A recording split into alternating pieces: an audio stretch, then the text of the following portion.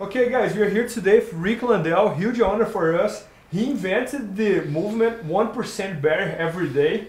He has even a book.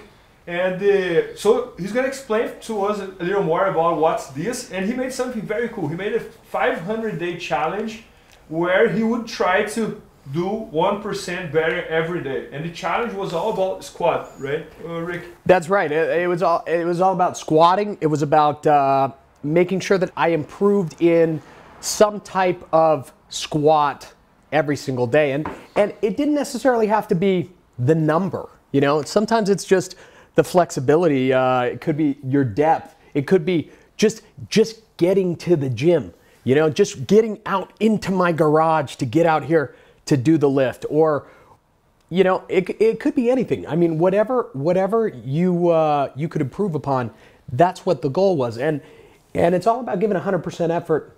You get 1% better every single day if you give 100% effort. Now, this 500-day challenge, I'll tell you a little bit about it. I squatted every day for 500 days in a row. We video documented it. And everybody said, you can't do this.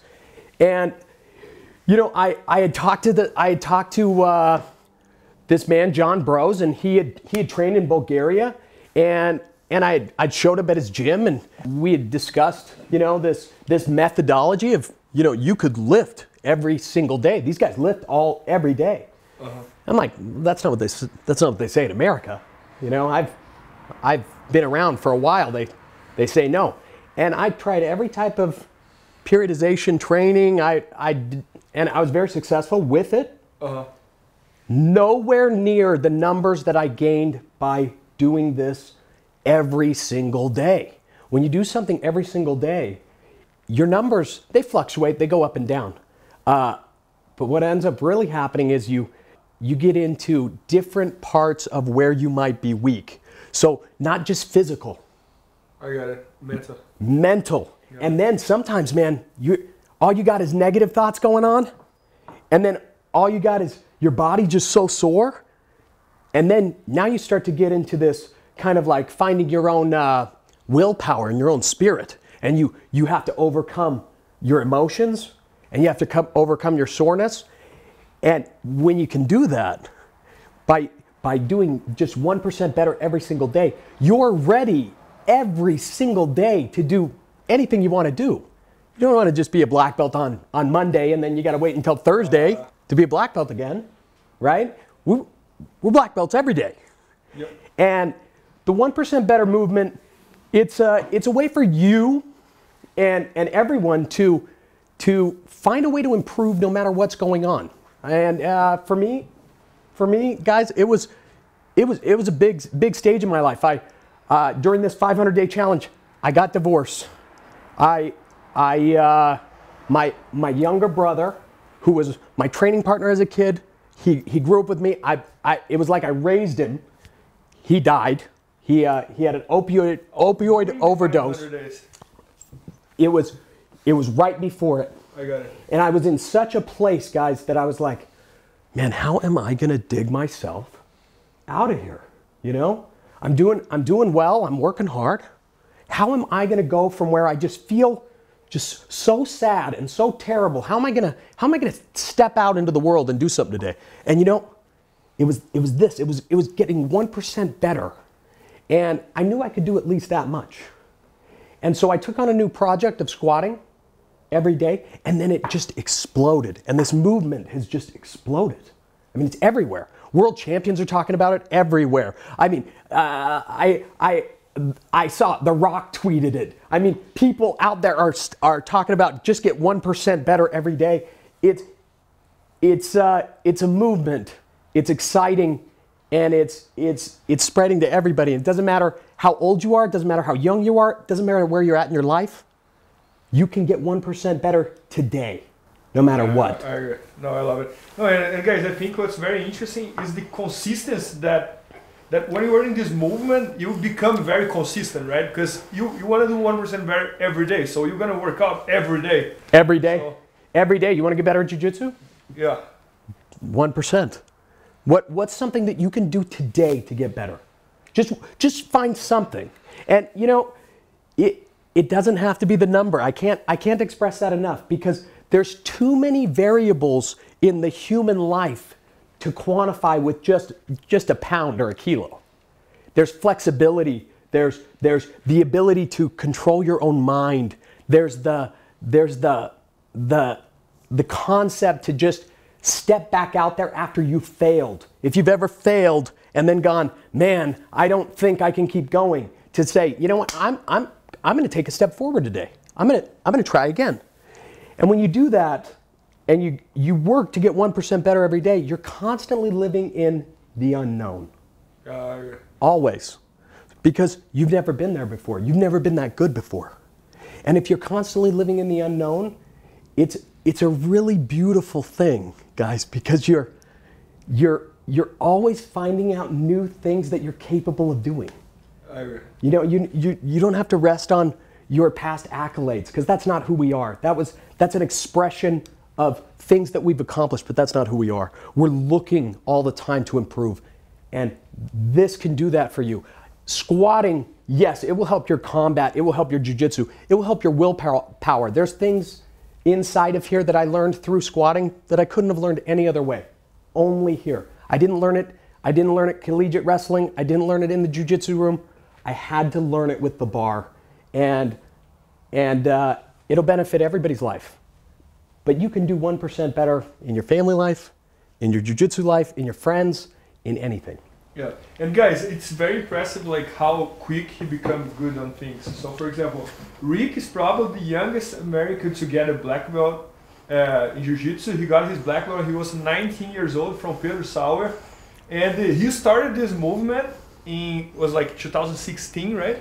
Yeah, 2000, right at the beginning of 2016. So guys, he started squatting in 2016, and 2 years later he was breaking the record of the state of Nevada with how many pounds he did? So the state of Nevada record, if you look it up online, is 510 pounds, and I was able to do 615 pounds. And that's impressive. It is, and it was so amazing because it was outside of the box. I mean, it was what everybody said you can't do. And everybody said, yeah, you can't lift every day. You have to recover. Haven't you heard of overtraining? And it was strange because there was no overtraining. There was improvement. There was getting 1% better at something else. I can't overtrain because I'm working on something else. You can't go past a certain point. So you're not gonna work to where you get injured. You're not gonna work until that spot. You're always just gonna work on areas that you can improve on. And man, when you do that, it compounds. And it's like compound interest. And weird stuff starts happening before you know it. You're sitting here with a couple black belts and some cameras, and you got a book, and you're lifting hundreds and hundreds of pounds, and the world's listening to you on a movement, and you're changing people's lives. It's amazing. No, I agree. You just gotta live it though. It's a campaign. It's not a daily. It's not just tomorrow. We're gonna do it tomorrow. This is a campaign. So a couple things I've noticed that I've been so impressed with is that, one, you're such a real guy. You proudly talk about your failures. So when I first heard about this, I started trying it myself and said, wow, this isn't working. I'm not lifting 1% more every single day. And you said, no, that's not it. Can you tell me a little bit about some of the wild swings and fluctuations you might have? Yeah, definitely. That I would have fluctuations where I would one day, when I started this, I was doing like 275 pounds. I slowly kept working my way up. I'd get up to like 350 pounds. All of a sudden I could only squat the bar. Maybe not even the bar. I mean, literally a PVC pipe, and going down to the ground, it was so painful that then, from the soreness, that then I started to learn about a different part of myself that had to grow up. It's that part of me that said, hey, you know, even though you're sore right now, and even though this hurts, and even though everybody around you said, you don't have to do it, you're gonna do it. And that's where I got 1% better. And so then these fluctuations would happen like that. It'd be a bar, PVC pipe. I'd go up 100 pounds, go down 100 pounds, go up 200 pounds. I mean, your numbers can radically change. but the effort never changes. I think that's It's where 100%. a lot of people would get stuck. They're working for a while at it. They get better. All of a sudden, they have this huge regression. So it seems, and someone says, I must be doing it wrong. I got to change it up. It's not for me. That's but right. At that point, that's where you held the faith. Discipline. Okay. Right there. That was the part that I was able to push through, where somebody else would go, oh man, it's not working. You know, this job's not working. Let's try a new job. Yeah. You know, let's not like try to fight through this. Let's not try to fight through tough times. We're having a little struggle here. You know, I'm not a very good artist, and now I'm going to go into writing. And then you jump from writing to something else. You have to stay consistent, and you have to keep working on it every single day, even if your numbers are moving like this. It's not about the numbers. It's not about the numbers. The numbers will take care of themselves. That's the amazing thing. It's the effort and the attitude. And if you have the right intention, you will only get better. You will only improve. I mean, how long are you guys going to train jiu-jitsu? Long time. A long time. Till you die, probably? Forever? Yeah, so the time element doesn't matter. For sure. Yeah. Right? That's the same with the 1% improvement movement. Becoming 1% better. There's no time element here. It's just how much better can we improve as human beings in any given thing every single day. One more question I have for you is that, I mean, that's just so incredible. Kind of the science of the method.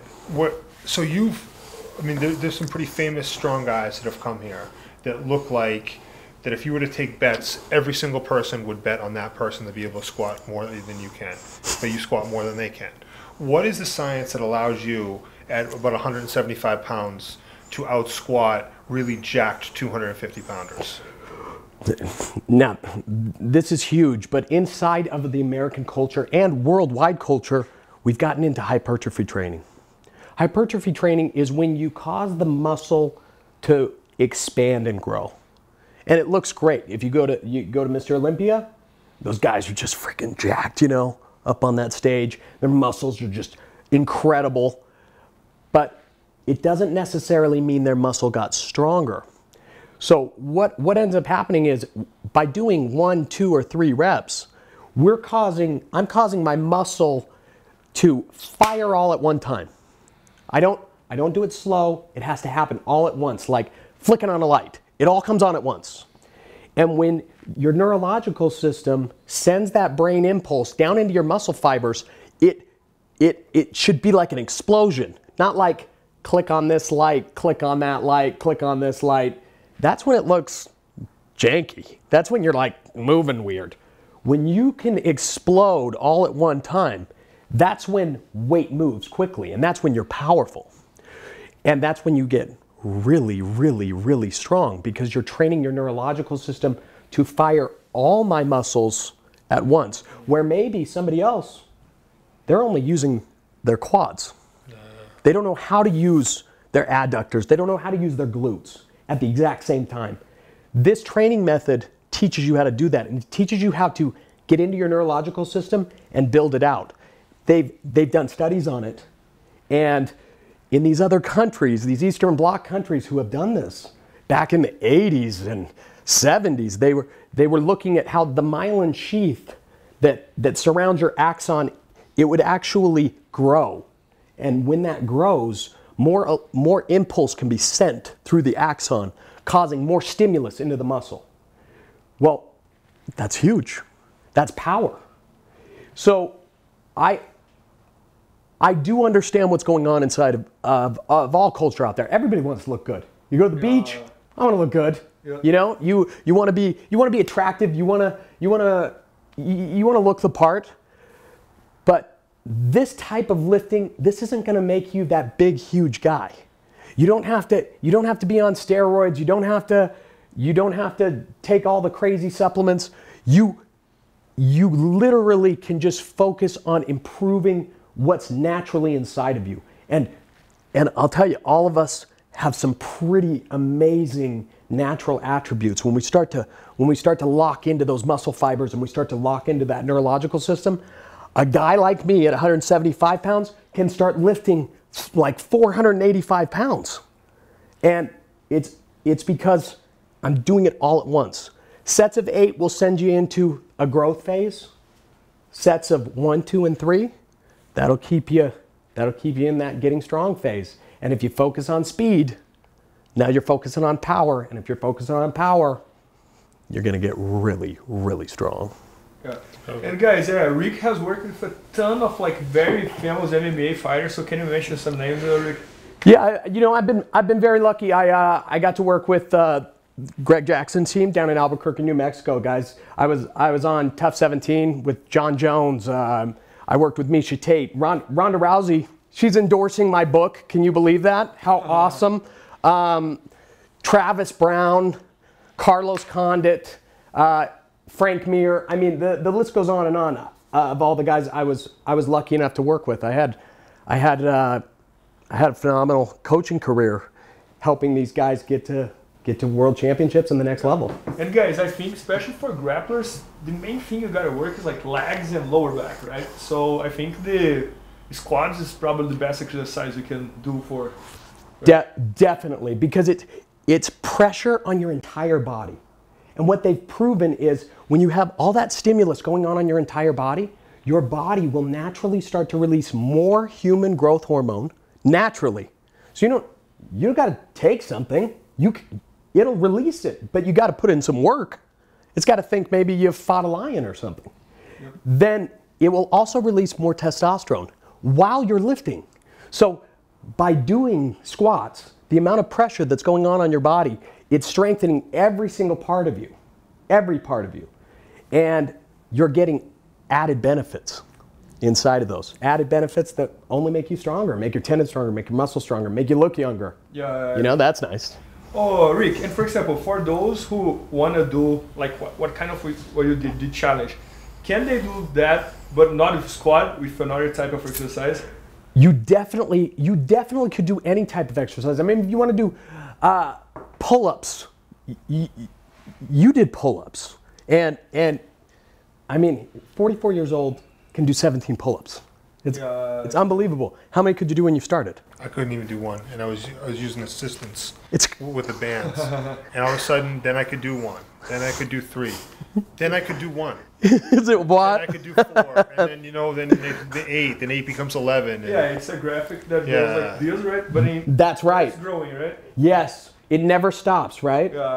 It's like a stock. Yeah. It's like a stock. But, if it goes down a little bit and you just pull out, you only get what you got there. Exactly. I mean, 17 pull-ups at 44, that's an example.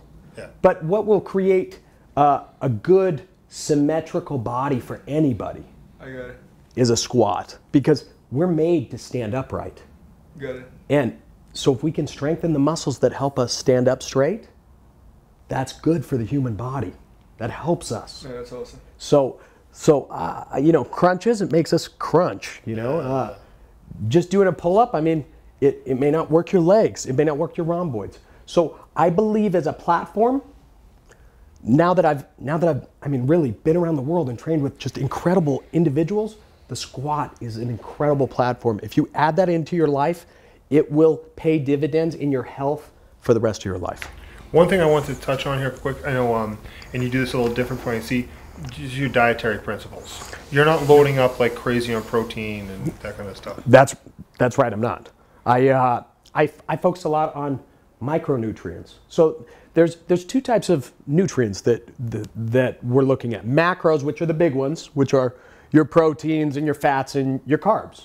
Well, most people are like, man, you know what I'm going to do? I'm just going to cut out all my carbs and then starve myself, and then I'll get skinny, because one of the 3 will be gone, or vice versa. But what they don't realize is that there's all these micronutrients that are taking care of you all the time. They're the vessels. They're so crucial to every part of your health. They're what carry the protein down to your quad to heal it. They're what bind things together. They're what pull the inflammation out of your muscles and put it in the lymph so that you can get it out of your system. So I spend a lot of time focusing more on micronutrients. I eat a very, very normal diet. I mean,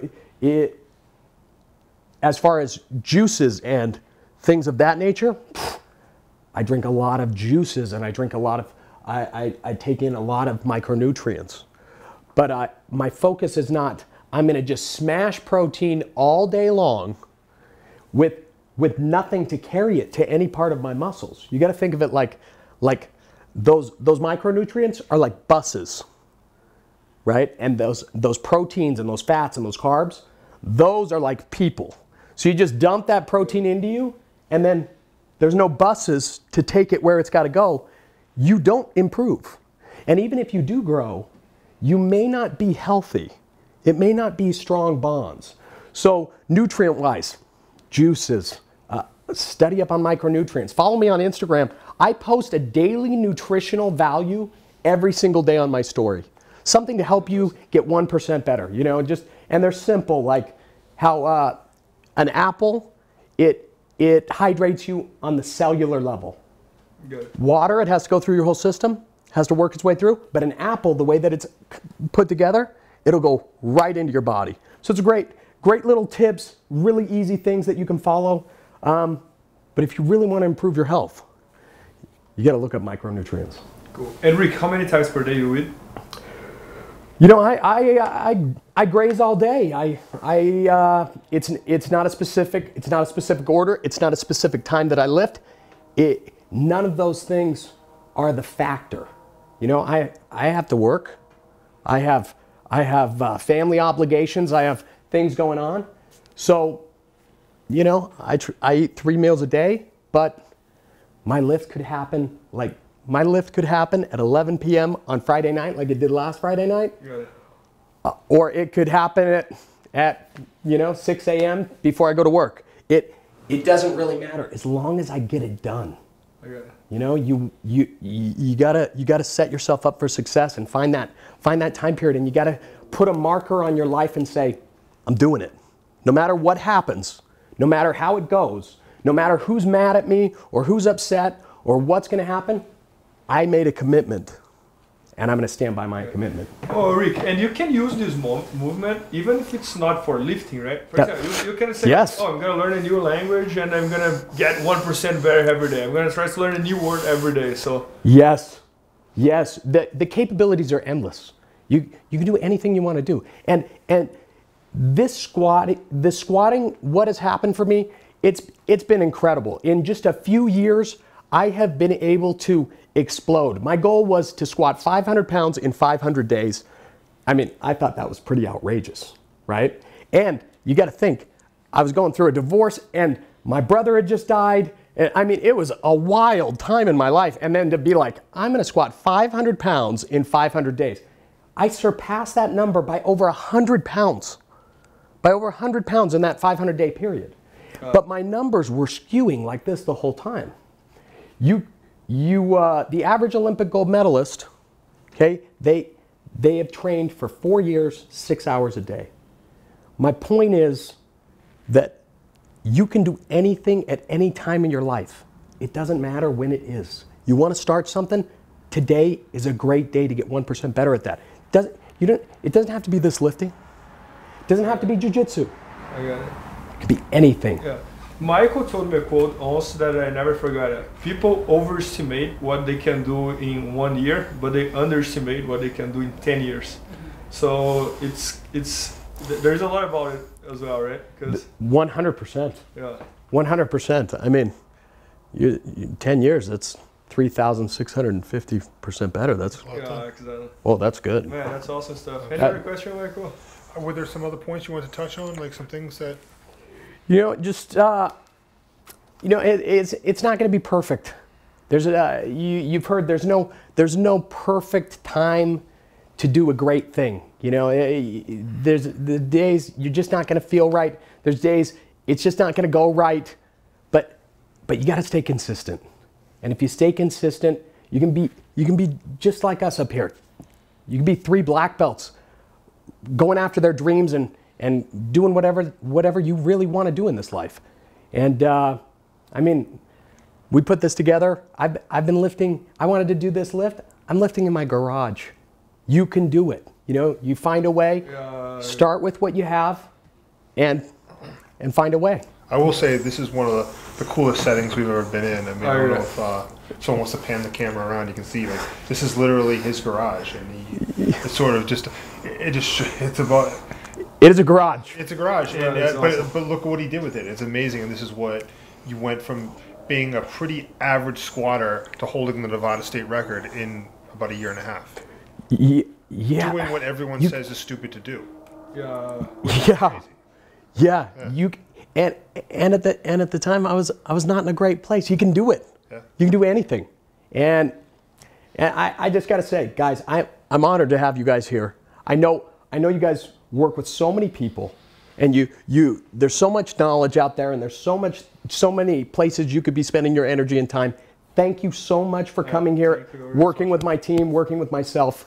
I'm honored to be a part of your team. It's been one of the coolest experiences for me too, because it's different. You know, we shoot most of the time we shoot jiu-jitsu instructional videos, and this was different. I mean, seeing you lifting like 400 pounds was 485. It was crazy. It's so wild to me, guys, that I went from the spot where I've trained jiu-jitsu now 26 years. Yep. I started when I was 6 years old with Pedro Sauer. Then I wrestled with the greatest wrestlers ever. They run Penn State now. If you know anything about wrestling, Cale Sanderson, Cody Sanderson, Casey Cunningham. I mean, we're talking the greatest wrestlers. And then I end up, my first book, we do 1% better every day on lifting. Yeah. So And then I'm doing it with like the greatest jiu-jitsu site, period. It's weird how this world works, but it goes the right way. thanks so much. We're Rick. super Appreciate excited. it. Thank you, guys. Thank you. Thank you. Thank you.